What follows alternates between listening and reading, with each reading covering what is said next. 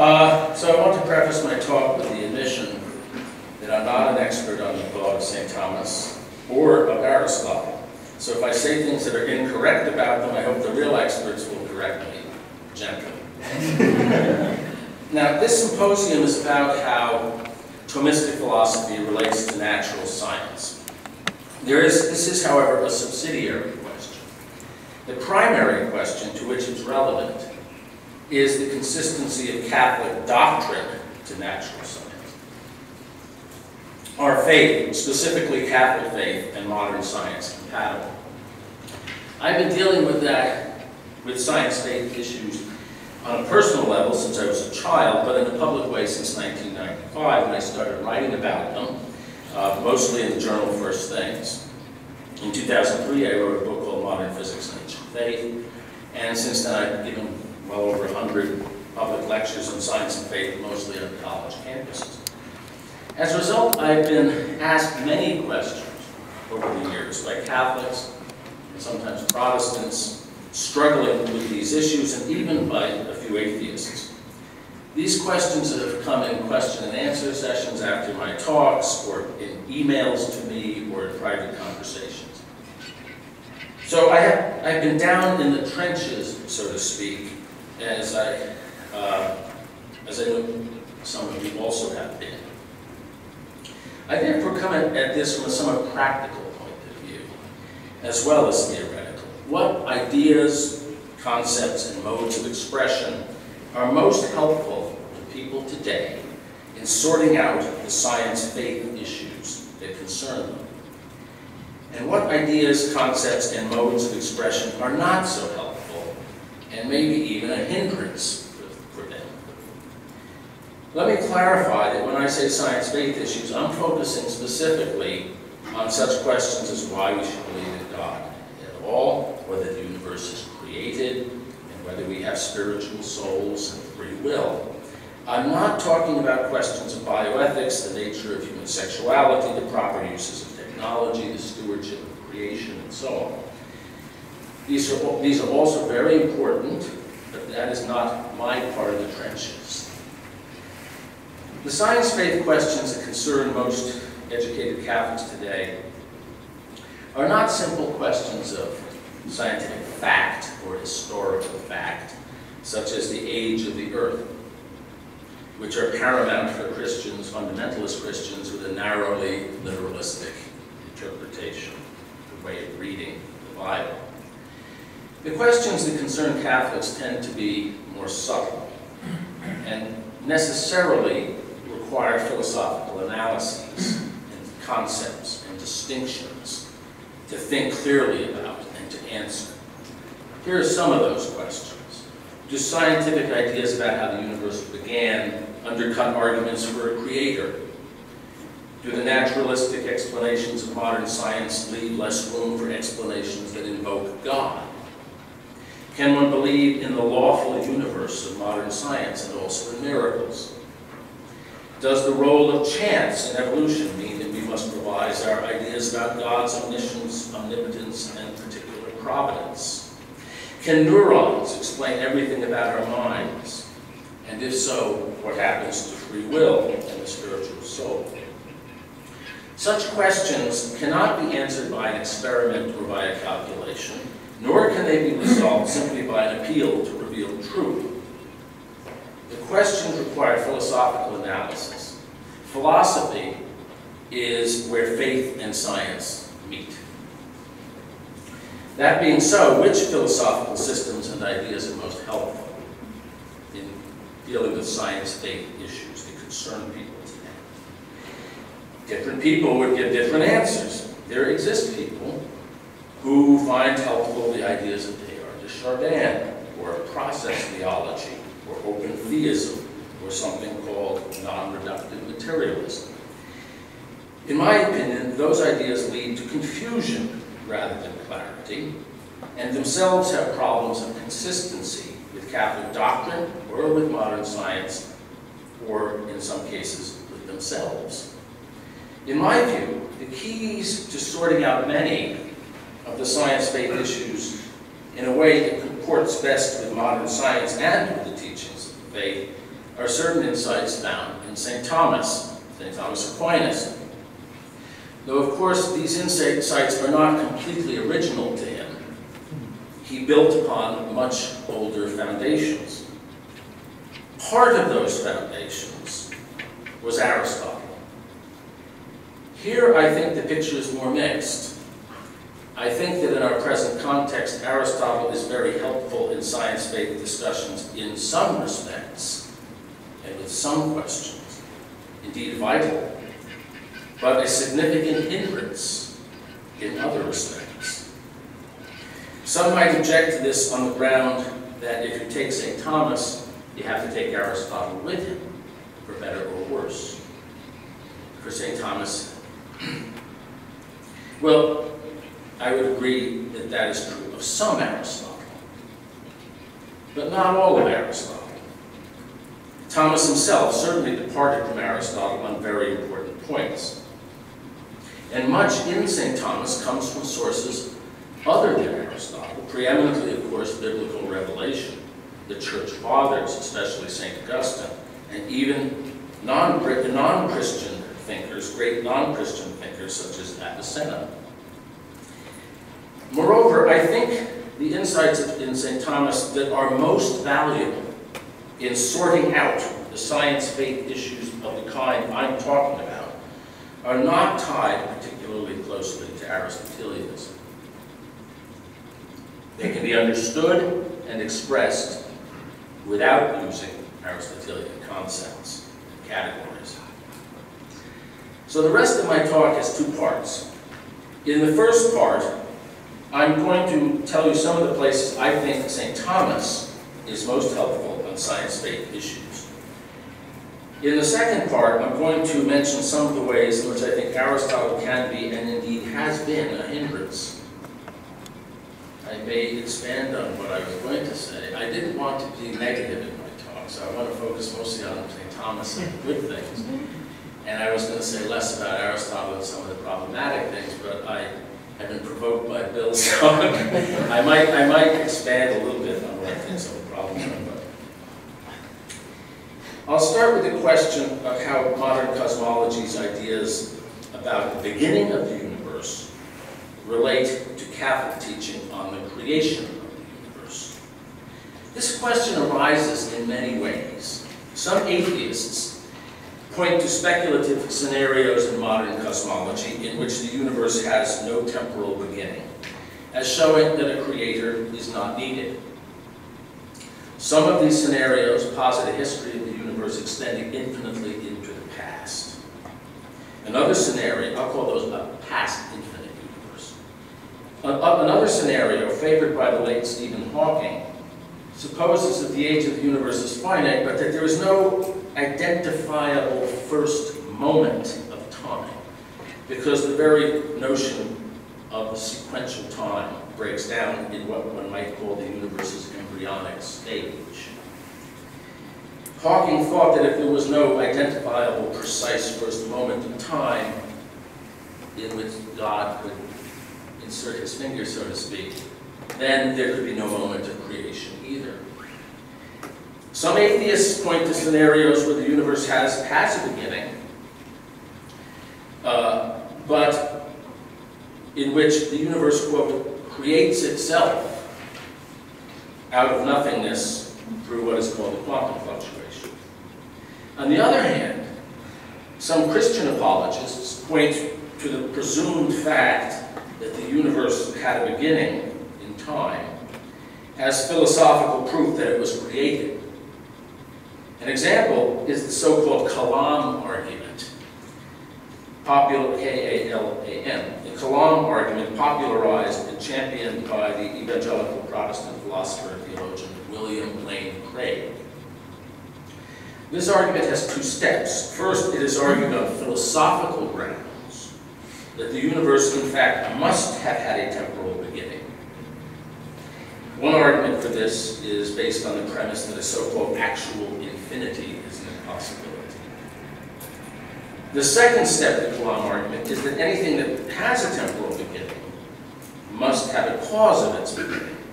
And for the universe, that cause can only be something that is not part of the universe. This line of argument is also one of those, I believe, adopted by Father Robert Spitzer in his book, New Proofs for the Existence of God, a book that I hasten to say has many good things in it. Aside from philosophers and theologians, many ordinary people look upon the Big Bang as the creation event, and thus proving creation. They see its discovery as directly proving the doctrine of creation. As tempting as this simple identification of the temporal beginning of the world with the creation of the world may be, it is a mistake. I think it is philosophically a mistake, but I also think it is apologetically dangerous. For it plays directly into the hands of atheists who either argue that there was no temporal beginning or that physics can explain that beginning. One enormous contribution of St. Thomas was to distinguish very clearly between the temporal beginning of the universe and its creation. That he did so is very clear from the fact that although he thought that it was possible to prove philosophically that the universe has a creator, it is created and has a creator, it is not possible to prove philosophically that it had a temporal beginning. Or at least, he didn't think that any of the arguments people had employed up to that point to prove that the universe had a temporal beginning were compelling. He argued that even a universe that was past infinite would require a creator, and that indeed God had the power to create such a past infinite universe, though he had chosen, in fact, as we know from Revelation, to give the universe a beginning and time. St. Thomas's positions on these questions were different from those of some other important scholastic philosophers, such as his teacher St. Albert the Great and St. Bonaventure. St. Bonaventure believed that the creation of the universe implies that it is past infinite, past finite, that it had a temporal beginning. He thought that a created past infinite universe is a philosophical contradiction. Moreover, St. Bonaventure presented a series of philosophical arguments that a past infinite universe is an impossibility. One of these arguments was that if the universe were past infinite, each new day would be in addition to that infinity. And it is impossible to add to infinity. Bonaventure also argued that if past time were infinite, there would have to have been particular past times, let's call them days, particular days, that were infinitely far in the past, which is mathematically fallacious. So an infinite past time meant there had to be particular days that were infinitely remote from us in time. And if they were such days, there could not have been a transit from them to our present day, because the day after that infinitely remote day would still be infinitely remote. And the day after that would still be infinitely remote. And so by a process of reduction with all the days that followed it, which means you can never get to now. Well, and people familiar with modern mathematics knows that these kinds of paradoxes about infinity are well understood today. They don't prove anything. But what's impressive is that St. Thomas answered these and showed that they were fallacious. And that's pretty impressive in the 13th century, before much was understood about mathematics. So St. Thomas rejected these kinds of arguments. The distinction between the beginning and the creation of the universe is an extremely important one in the context of present science debates. Now, the way I explain this distinction to people, to audiences, is through an analogy of a novel or a play or a symphony. The beginning of a novel is the words on its first page. The origin of the novel, in the sense of its ultimate cause, is the mind of the novelist. The beginning of a symphony is its first notes or bars. The origin or cause of the symphony is the mind of the composer. It would be silly to answer the question of why there is a particular novel by pointing to its first words. There exists such a novel because of its author. It would be silly to answer the question of why there is a particular symphony by pointing to its first notes. There exists such a symphony because of its composer. Even if the novel had no beginning, for example, imagine a novel whose plot went around in a circle, and it was in fact written on a scroll that looped around. So it had no beginning. You still need an author. And the same for a piece of music. By analogy, the beginning of the universe is just a set of events that happened about 14 billion years ago, if the Big Bang was the beginning. The origin or cause of the universe is God. To say that God is creator is to say that he is the reason there is a universe. He is the source of its being, or the causa essendi. As St. Thomas says, to all things, God is the cause of being. Even if the universe were past infinite, or even if the universe were cyclic in time, it would still be something that had being. It would be real, a real universe. It would exist, it would have being, and there would have to be a source of that being. Therefore, whether the universe had a temporal beginning, and if so, what the events were that unfolded that temporal beginning, are irrelevant to the deeper question of why does the universe at all. It is that deeper question which the Jewish and Christian doctrine of creation answers. The deeper question was posed by Leibniz in the form, why is there something rather than nothing? That is perhaps the simplest way to express it in a way that is understandable to people today, even including atheists. So the theories and speculations of modern cosmology are actually quite irrelevant to the question of creation. That is the short and sufficient answer to atheists who think that physics can dispose of the creator. It is a reply made possible by the deep insight of St. Thomas. One thing that may confuse people is that the Bible itself links beginning and creation. In its first verse, in the beginning, God created the heavens and the earth. But Genesis is not asserting that beginning and creation mean the same thing. There are really several distinct things being taught in that verse of the Bible. The Catechism of the Catholic Church itself points this out. In section 290, the Catechism says, quote, "Three things are expressed in these first words of Scripture. The eternal God gave a beginning to all that exists outside himself. He alone is creator, and the totality of what exists, expressed by the formula of the heavens and the earth, depends on the one who gives it being."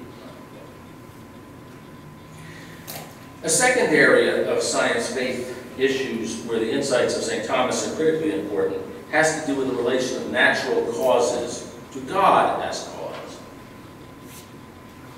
Many people, both atheists and religious people, think that God as cause and natural causes are in competition with each other. God is for them just one cause alongside of other causes on the same playing field, as it were.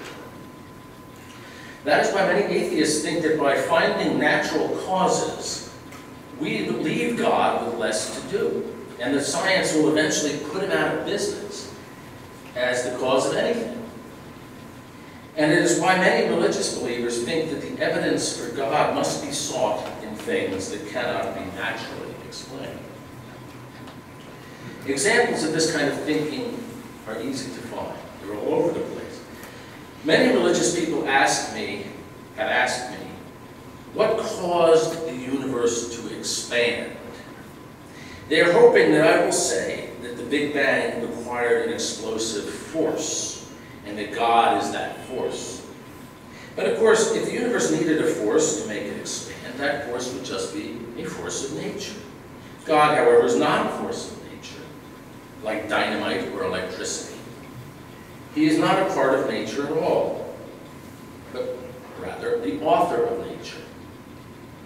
Hawking, also suffered from this kind of simplistic thinking about God. He said that if physics could explain how the Big Bang happened, we would no longer need God as a kind of blue touch paper, as he put it, to set off the explosion. The blue touch paper, I take it, being a British term for what we would call a match. To take another example, Philip Johnson, the godfather of the intelligent design movement, wrote several books attacking Darwinian evolution. And one of his main contentions, one of his main beefs, was that the naturalism of modern science was inherently atheistic. Now, of course, in philosophy, the term naturalism usually refers to the proposition that only natural phenomena and natural causes exist, which is atheistic. But what Philip Johnson was complaining about was merely the idea that natural science can explain the phenomena of the natural world without invoking God explicitly. I wrote an article on evolution once in First Things, in which, at one point in the article, I expressed some puzzlement that many religious people, fundamentalists usually, many religious people object to the natural explanations of the origin of plants and animals given by evolutionary biology, whereas one rarely heard them object to the natural explanation of the origin of stars and planets given by astrophysics. A very well-known public figure, who's admirable in many ways, but I don't want to embarrass him by mentioning his name here, criticized me in a letter to the editor of First Things. And this is what he wrote, in part. Is it possible that a man of Barr's education really wonders why some of us would not accept a natural explanation for the formation of stars and planets in light of the discoveries made possible by the Hubble Space Telescope? A Big Bang presupposes a force that brought all of this into being, that is God, in parentheses. People who believe that there's a natural explanation for the formation of stars, the planetary system, plants, and animals are by definition naturalists. Neo-Darwinists have made it clear that they presuppose a natural beginning to the universe, that is, no God. I just want to put one little comment in here. There's nothing wrong with saying, theologically saying, the beginning of the universe was natural, if by that you mean that the events that occurred, or the processes that unfolded at the beginning of the universe, obey the laws of nature. Why wouldn't they? You would expect the first words of a novel to obey the laws of grammar just as much as the later words of the novel. The laws of nature are like the grammar of the universe in some sense. And you'd expect the first events to be just as much in accordance with the laws of physics as the later events. It didn't have to be a breakdown of the laws of nature, of the natural order there.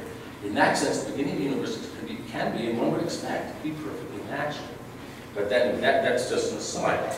But what causes such deeply confused thinking on the part of both atheists and some religious believers is they don't understand or have never heard of the crucial distinction between primary and secondary causality.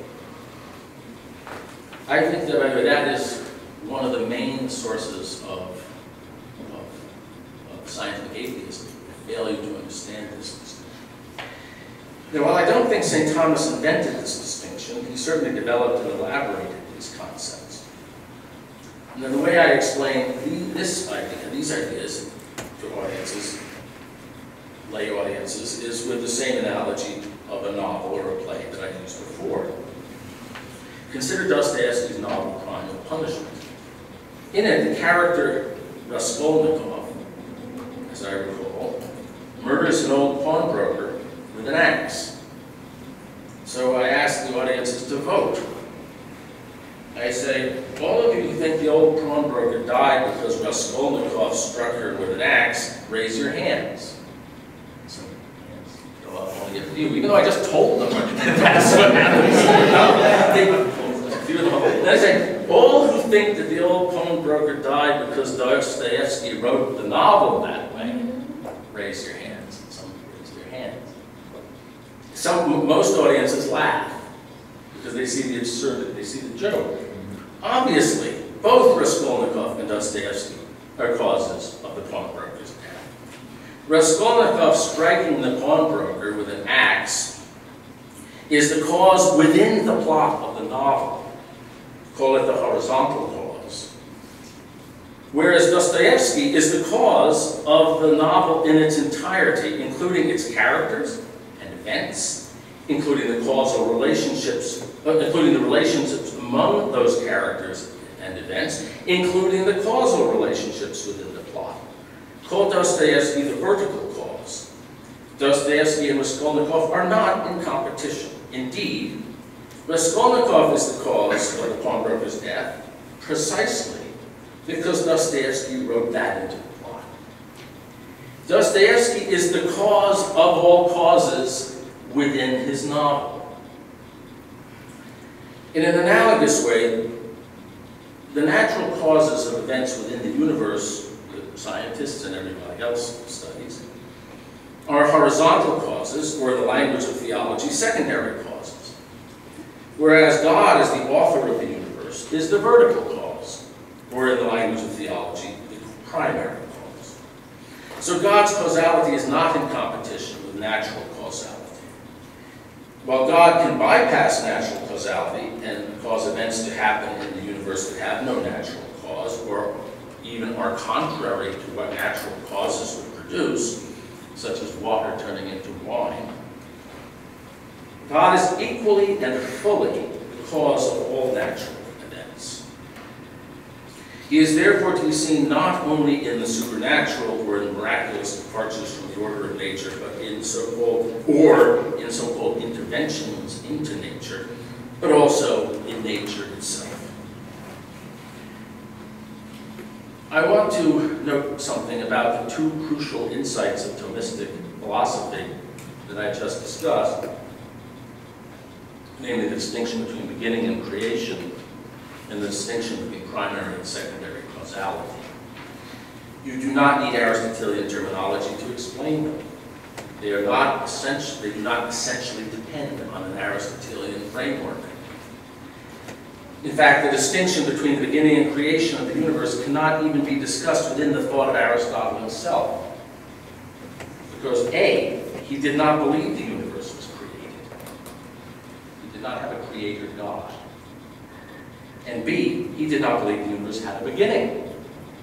If you'd asked Aristotle to distinguish the creation and the beginning of the universe, he would probably not have known what you were talking about. The fact that one doesn't need Aristotle to explain these ideas is a very good thing. Because understanding Aristotle takes a lot of work. One has to master a great deal of technicalities and jargon, which I certainly have not fully mastered.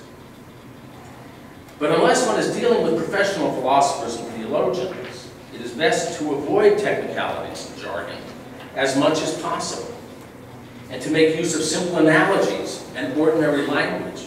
St. Thomas himself constantly used analogies.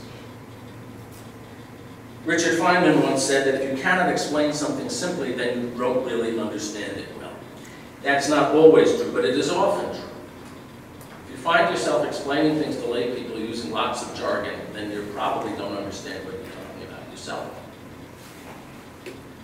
There are many other science-faith issues on which the thought of St. Thomas sheds much light. Just to take one example, there are people who think that the role of chance in evolutionary history somehow is random mutation, is inconsistent with divine providence and with God knowing the future and being in complete control of events. How could God be in control of everything and know everything from all eternity if things are happening by chance? They should read Book 3, Chapter 24 of St. Thomas's Summa Contra Gentiles, which is entitled, quote, "That divine providence does not exclude fortune and chance." I could go on and give other examples, issue after issue. St. Thomas is the go-to guy, and St. Augustine, I must say, because a lot of what St. Thomas said that was good and valuable, that helps in science, was really understood and articulated by St. Augustine. Now, I will turn to some comments about Aristotle, and here I'm going to be the skunk in the garden party, about Aristotle and contemporary science-based issues. The first point I'll make is historical. How much time do I have? We started late, so I'm a little lost about when I have to end. It's about 42. 11:42? Okay, I'll speak it up. I want to make a historical point. In 13th century Europe, Aristotle's enormous prestige rested to a great extent on his reputation as a scientist. The word scientist was only invented in the 19th century. What we call natural science was then called natural philosophy and continued to be called that for many centuries. That's why the full title of Newton's Principia was The Mathematical Principles of Natural Philosophy. What we would say the mathematical principles of science, but he said mathematical principles of natural philosophy. As you may know, St. Thomas referred to Aristotle as simply the philosopher. But to people of that time, in the Latin West anyway, Aristotle was also, in a very real sense, the scientist. Aristotle was regarded as the man who understood better than anyone before or since how nature worked. So to a large extent, science at that time was Aristotle. Consequently, to show the consistency of faith and science in those days meant showing the consistency of the Catholic faith and Aristotle. That is what St. Thomas, to a great extent, accomplished. But we're in a very different situation today. Contemporary science, and I want to emphasize, this is certainly true of the physical sciences. I can really only talk with some authority on physical sciences, physics. Contemporary science no longer thinks in Aristotelian categories or uses Aristotelian terminology. Aristotle has disappeared from physics in a way that Newton, for example, has not. In order to understand quantum mechanics and general relativity and modern physics in general, one first has to have mastered so-called classical physics, which includes Newtonian mechanics and gravity. Newton's insights are and always will be part of the edifice of physics, and much of his conceptual apparatus is still completely valid. Ideas such as force, acceleration, momentum, and so on. But it is utterly unnecessary to know anything about Aristotelian science or Aristotelian philosophy to do physics. And that has been so for centuries. That does not mean that Aristotelian philosophy is wrong. There are many things that are true that one does not need to know about in order to understand and do physics, for example. The physical sciences have parted company with Aristotle and gone their own way. They have developed over the last few hundred years their own concepts and technical vocabulary. It is entirely right and proper, and indeed necessary, that they should have done this. There's nothing, and nor is there anything whatever wrong with the way they have done this. The concepts and terminology that have been developed within physics, chemistry, and so on are those that have been found to be needed to express clearly and precisely and accurately and unambiguously the things that have been discovered and understood about nature. So in our present situation, showing the consistency of the Catholic faith with natural science, the physical sciences anyway, is no longer simply a matter of using Aristotelianism as the common framework. Since the physical sciences make virtually no use of Aristotelian categories, concepts, and terminology, their use no longer automatically facilitates communication between theology and the physical sciences, as once it did, but often does the opposite. That is, it creates an additional language barrier. I think most scientists who have sat down to read the Summa Theologiae or Aristotle's physics will immediately know what I'm talking about. If one is addressing people in the vast world of scientific, addressing the vast world of scientifically oriented people, which is much larger than the world of actual scientists, one cannot expect them to learn all about actin, potency, substance, and actin, substantial form, first matter, second matter, and so forth. Requiring discussions of science-faith issues to be conducted in Aristotelianese would be as helpful in practice as requiring them to be conducted in Esperanto or Mandarin Chinese. Besides the fact that few people would have the time, I'm talking about addressing people in our contemporaries who are struggling, lay people who are struggling with science-based issues. Besides the fact that few people would have the time to master the new language, there's the fact that when one tries to translate the ideas of modern science into Aristotelian terms, much gets lost in translation. One attempt to carry out such a translation was made by the Dominican priest named William A. Wallace, a leading representative of what is called the River Forest School of Thomism, in a book entitled Modeling of Nature, written in 1996. For years, I was told by Thomist friends that this was the book to read on Thomism and modern science. I finally got the time to read it, and I learned a lot from it. Wallace does show that one might describe some of what modern science has discovered, even in the physical sciences, in Aristotelian terms. But I think most physicists reading that book would find his approach somewhat forced and not fully convincing. They'd find it artificial. The categories in which modern physicists think and those in which Aristotle thought are just too different for there to be any simple direct translation. However, I think there is a way to overcome the language barrier, and I will come back to it shortly if I have time. But here I want to interject something that's not in my prepared remarks, which is, I don't think it's just a question of a language barrier. I think there actually are conceptual conflicts or mismatches between, say, Aristotelian philosophy of nature and the insights and truths and ideas of modern physical sciences. I'll get back to that at the end, if I have time. A second problem is that some of Aristotle's science was simply wrong, which is only to be expected. I'll give one example, which actually makes a big difference in discussions of biological evolution. Aristotle's conception of biological species had the following feature. If A and B are of the same species, and B and C are of the same species, then A and C are of the same species. In other words, there is a transitivity property. In the terminology of modern mathematics, one would say that being of the same species was, for Aristotle, an equivalence relation. And the species, as a result, the species themselves were equivalence classes. That mathematically implies that one can uniquely categorize all living things into distinct and sharply defined species. But modern biology knows that biological species aren't like that.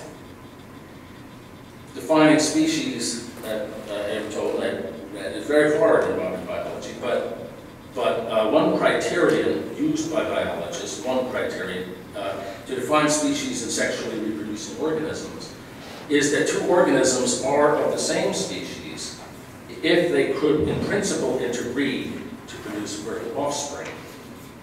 Now that would be a sufficient condition, obviously, not a necessary one. For example, two males or two females of the same species cannot interbreed.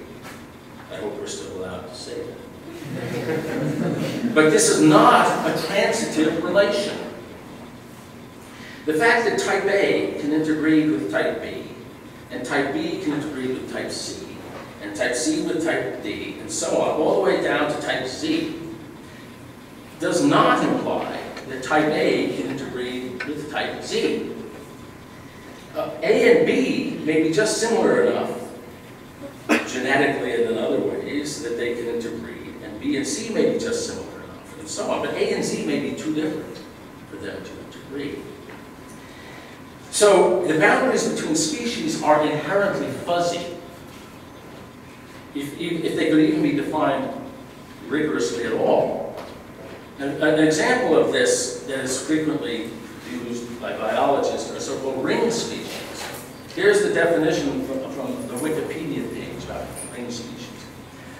In biology, a ring species species is a connected series of neighboring populations, each of which can interbreed with closely sited related populations, but for which there exist two end populations in the series, which are too distantly related to interbreed, though there is a potential gene flow between each linked population. This is not just what happens in a spatial chain of neighboring populations, it's what happens with the temporal chain that one gets in evolution. A cat would be able in principle to interbreed with one of its parents, and its parents could have interbred in principle with its grandparents, and so on back through time. The parent of your dog was a dog, and the parent of its dog was a dog. But a cat, if you considered one of the progenitors of a modern cat a million generations ago, your cat and its distant progenitor would be so different that they couldn't interbreed. In fact, one of its progenitors was a reptile, okay? And eventually one of it was a fish. Now, if one conceives of a species as Aristotle did, having that transitivity property, and one also assumes that animals produce offspring of the same species as themselves, the conclusion immediately follows that species never change and biological evolution is impossible. And in fact, this isn't just a conclusion that some might draw. It's well known that there are objections from the grounds of Aristotelian philosophy to the idea of evolution of species. It's not just a conclusion that some might draw. A book recently came out by a Polish Dominican priest. I apologize to my Dominican friends for having to point out this. It's Dominican. Father Michael Chabarek. In it, he argues that the theory of evolution is inconsistent with the thought of St. Thomas Aquinas. Chabarek presents 5 lines of argument that this is so, all of them based on Aristotelian principles. He's really saying it's inconsistent with Aristotle, and therefore with St. Thomas, and therefore Catholics shouldn't believe in evolution. I have to say, it's embarrassing enough when people say that the Bible, which is after all God's word, says you shouldn't. Disbelieving evolution because God tells you not to, well, that makes sense because he's God. Disbelieving evolution because Aristotle told you it's insane.